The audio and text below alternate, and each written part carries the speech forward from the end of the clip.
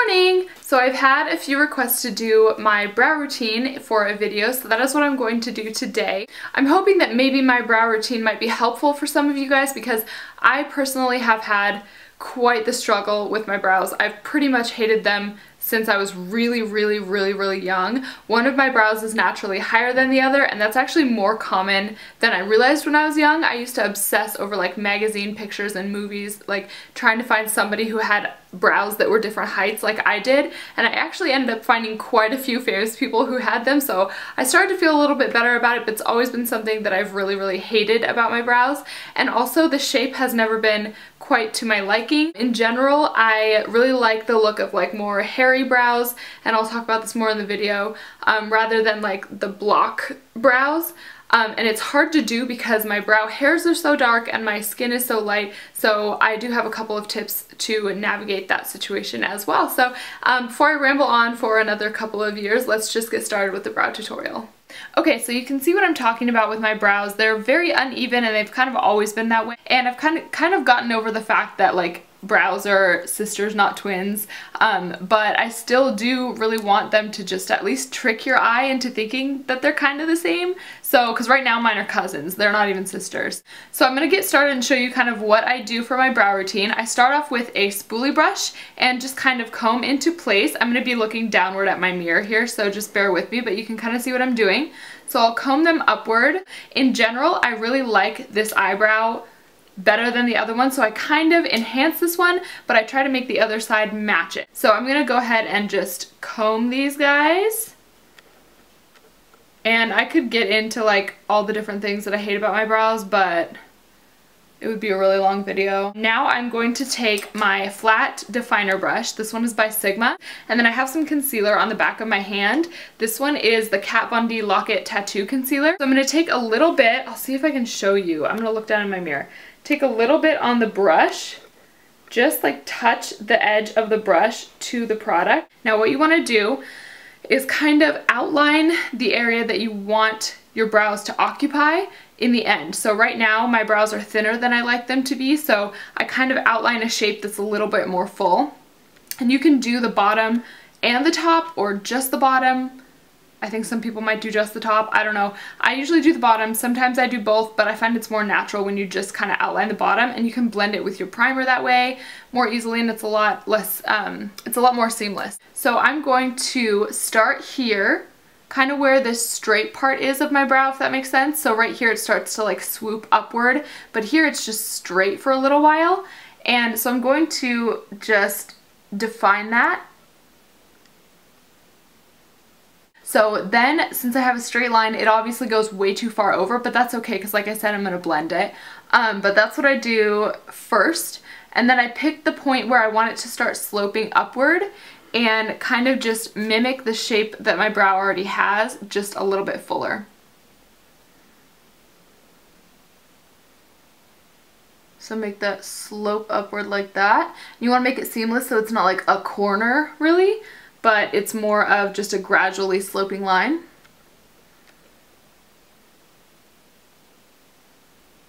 So I have this space here where there isn't any hair and there isn't any concealer, so that's where I'm going to fill it in.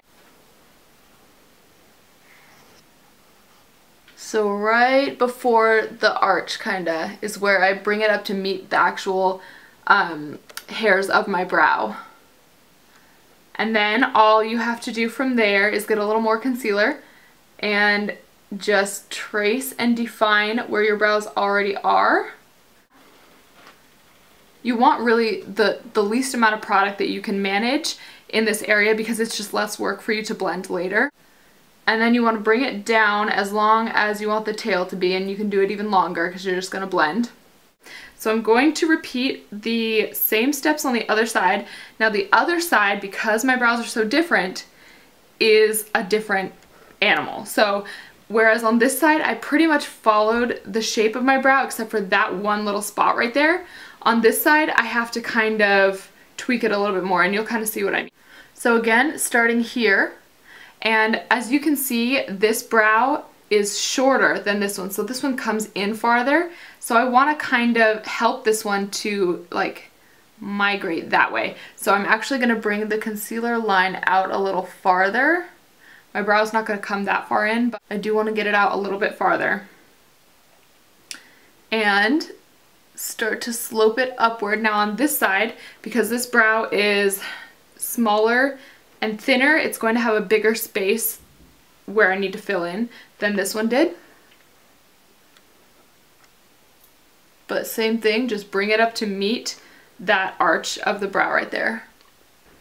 Then make it a smooth slope, and then bringing it down to make the tail again, and blending downward all the way in.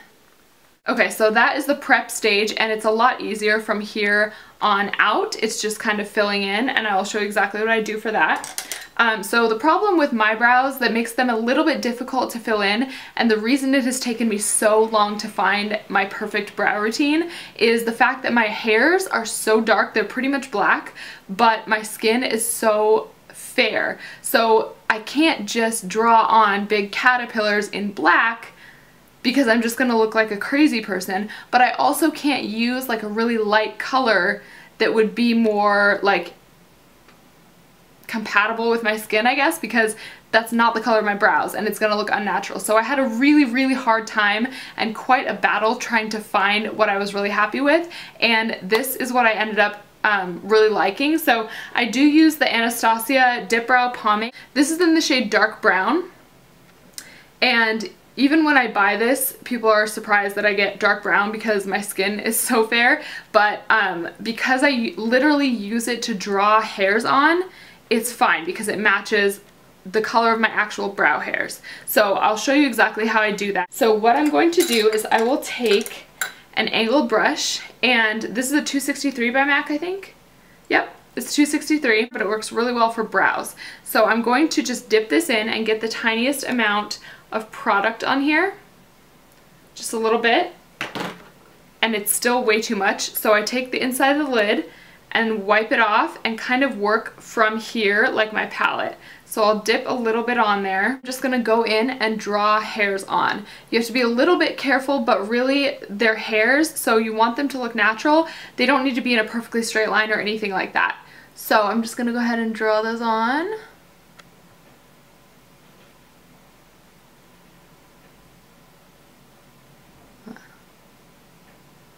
And this part is something I like to get really close to the mirror to do, so just bear with me for a second because I can't see as well as normally.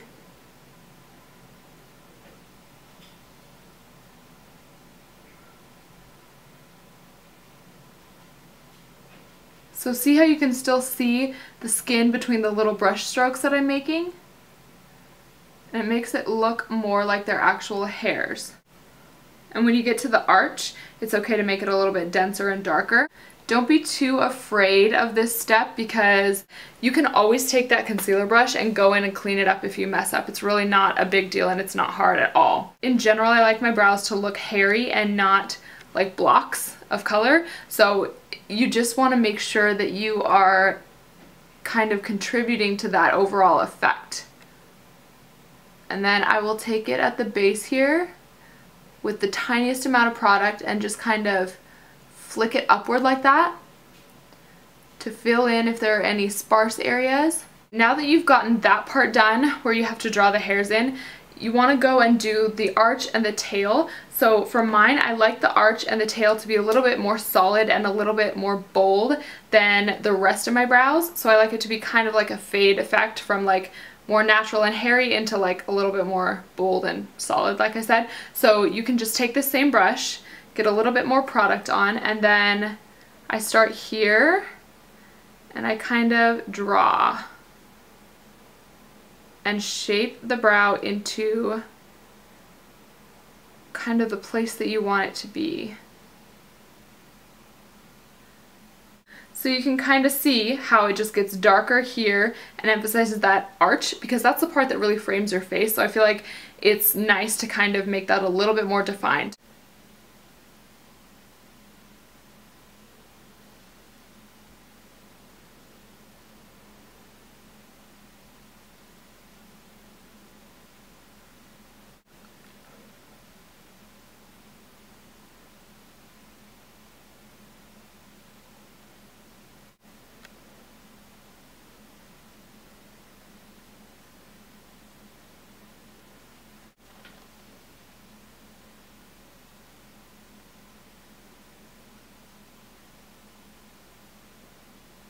then on this side, I have more of a struggle with my arch than I do on the other side. So I'm going to kind of fill in where there really is no hair with the pomade.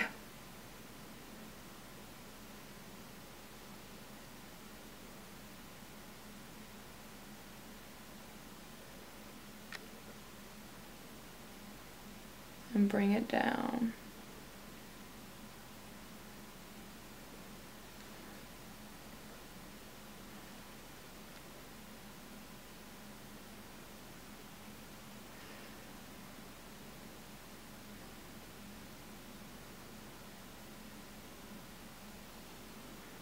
So now you can see that they're pretty much even.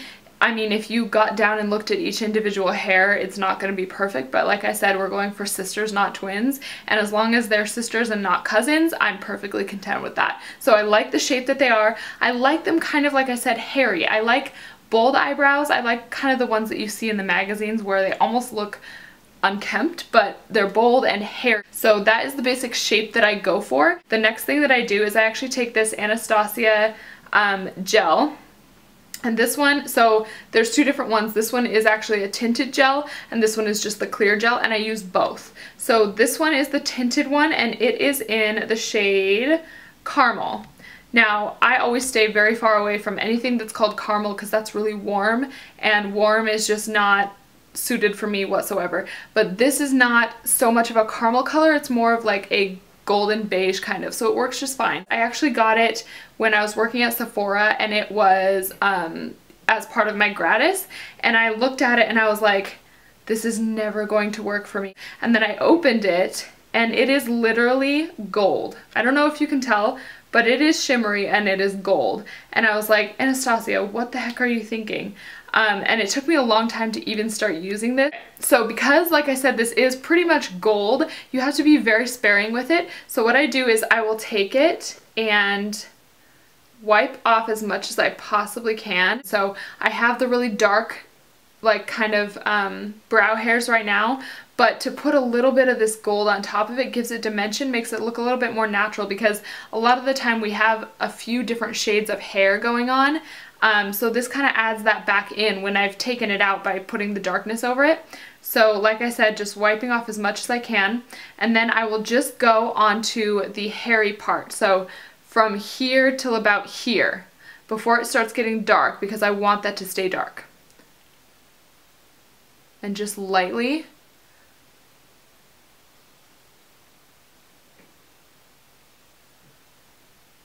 So you can see how it kind of fades a little bit more from lightness, and I still have like that darkness in my brow hairs, but this gold part kind of picks up on my natural hair color, which is blonde, and kind of ties it all together. I'm going to go ahead and continue that on the other side. And the nice thing about this is that it's a brow gel, so it's going to keep your hairs in place. Then I go in with my clear brow gel and I just do the tails and the arches. You may find that you don't need to do this step, but my brow hairs they have a mind of their own. So I really do actually need to kind of tell them where to go, or they just do whatever it is they feel like doing. And that is it, you guys. That is my whole brow routine. I hope that this helps a little bit maybe. I know brows are something that are pretty like ambiguous and kind of hard to nail down. I feel like my brows are very, very difficult to work with for many reasons, so I hope that maybe I've addressed some issues that you might be having with your brows. So anyway, thank you so much for watching, and I will see you in my next video. Bye!